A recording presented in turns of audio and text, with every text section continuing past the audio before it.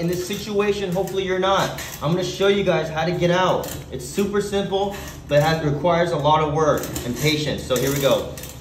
What you want to do is do not waste any time. Do not try to break the handcuffs. You don't have time on your side. You got to get out as fast as possible. I'm going to show you guys how to get out. So here we go.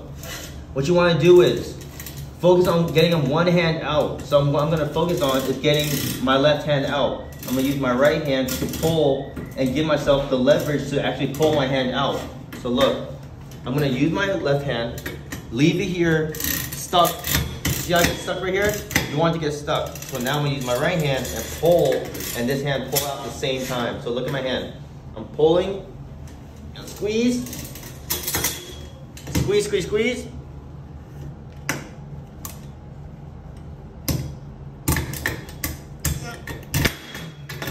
That's how you guys get out.